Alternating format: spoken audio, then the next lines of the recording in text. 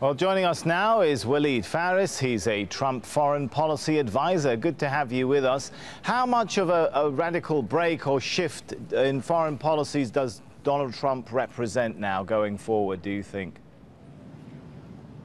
Well, number one, as a president-elect, he will have to assemble his teams. He will have to also communicate with the actual departments. He's going to be the chief executive. So he had a few of us, advisors, and some teams to help them, but he's going to have at his service the entire administration. Of course, he's going to be coordinating with the sitting president between now and January. So they're going to be an interim time before he is really seated in the White House and leading our foreign policy. He's going to hit the ground, his administration will hit the ground with 4 ongoing wars to begin with, in Libya, in Syria, devastating war, in Iraq, in Yemen, and of course the tense relations with Iran and other issues in the Middle East. And of course he would have to regulate again these relationships with Russia, with all what we know about here.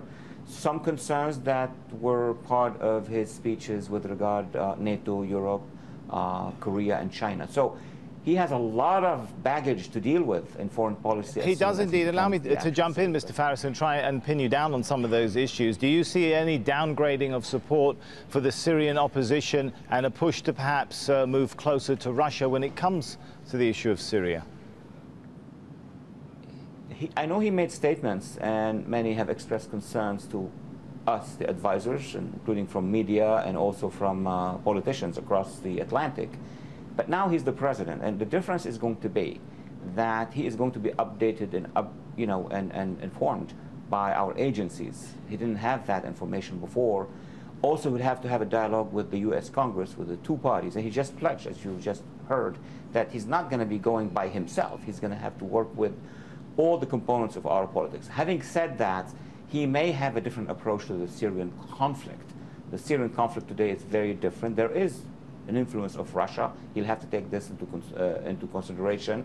There are components on the ground. He knows that the Assad regime is not going to be legitimate if it tries to go back to all of Syria, but at the same time, he doesn't want to wage a military war against the Assad regime. So all these components he spoke about when he was a candidate, it's going to be updated when he will be a president, and we'll see from there on. It's interesting you use the word updated, which reading between the lines one would assume that means that's political spin for actually he might take a different position and not downgrade the support for some of the Syrian opposition, or might not be as close to Russia as he suggested in the campaign. Am I reading you correctly? I don't want to mislead the reading, but it is something closer to. He made positions that were based on what he knew then. For example, that there are elements within the opposition that are close to al-Nusra. I'm just giving an example. But now if he will be updated, so that how can we do as Americans with our allies in the region? He's going to be talking to allies in the region, Arab moderate allies. The Europeans, going to be speaking with them. What can we do to, fix that thing? So there will be multiple scenarios, and he will have to decide what to do. Let's shift a bit. Is there still going to be a wall built? That I cannot answer, because that's a pledge, like the pledge of President Obama, for example. There will be no wars here. There will be a wall. We'll see about that. But what will you be advising him? To be. Will you be telling him to go ahead and build that wall with Mexico and get Mexico to pay for it? I am an advisor on foreign policy. I don't know if we're going to be in the administration or not. That's surely a foreign policy issue as well as a domestic immigration one.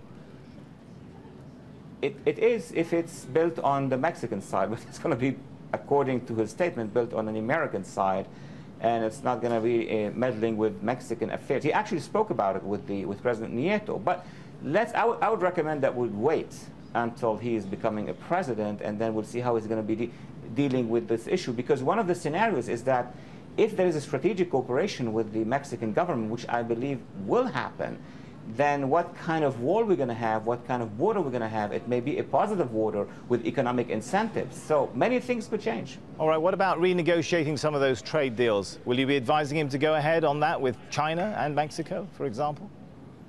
I am not going to be advising on these, because there are advisors on international economics. We got a lot of inquiries by these countries, even during the campaign. And the answer is that he is going to sit down, go to ground zero with Japan, with South Korea. Let's talk about the Pacific. He's going to be sitting down with the Chinese. Look, if you read his past, he's different from other politicians. He is the author of the art of the deal. If he can get things done through deals, he will try to do it.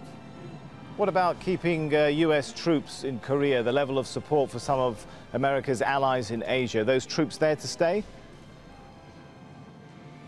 This will be in function of two things. Number one, if the threat is there, continue to be there. If he can work something with the Chinese to make sure to contain North Korea, and maybe Chinese and Russians who have borders with North Korea is one.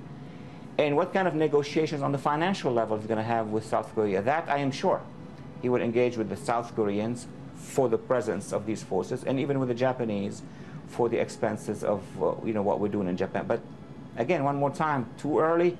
He'll have to have the input of the administration, the full administration and Congress. It is early, but we do want to get your thoughts as a person who is close to now President-elect Trump on some of these important policy issues. What about the Muslim visa ban? Will he be implementing his campaign promise for an immediate ban on Muslims entering the United States?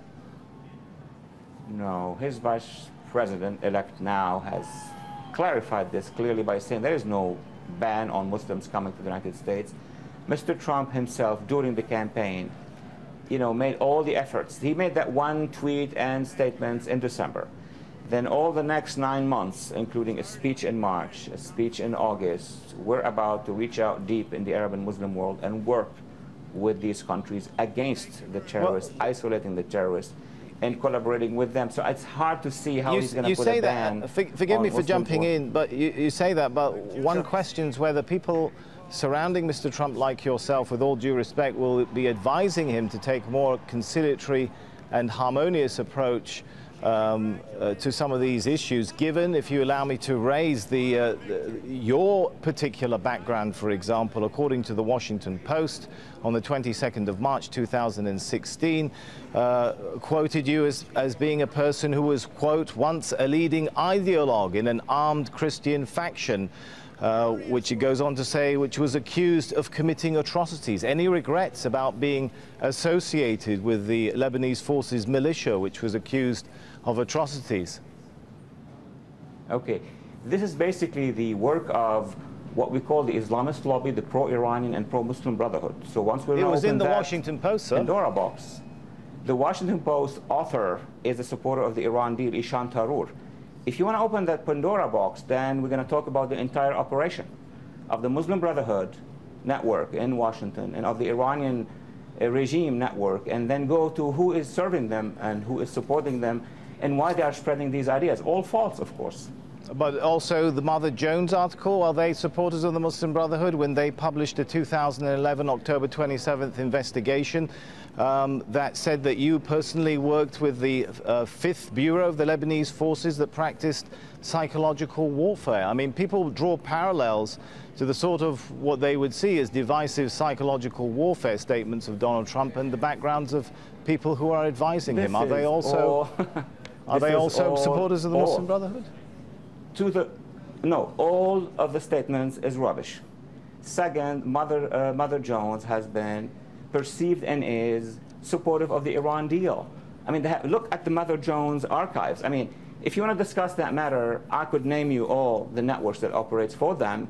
And of course, they have the same talking points, which were absolutely crippled by articles coming from Lebanon saying, what are these publications talking about? He has never been an advisor to these militias. You never advised the Lebanese forces, the photos that they published of you, a press conference in 1986, you're denying all of that is correct?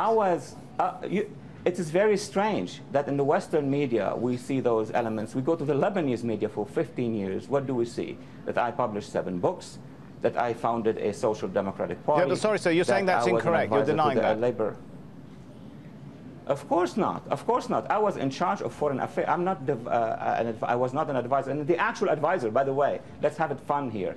The actual advisor of the Lebanese forces, Dr. Tawfiq Hindi, himself published an interview here in America and said, why do you call Phares an advisor? I was the advisor. So it is all, it's all propaganda on behalf of the Iranian regime and the Ikhwan, who have networks, including media networks. All right, well, thank you so much for talking to us. Walid Phares there, advisor to President-elect Trump.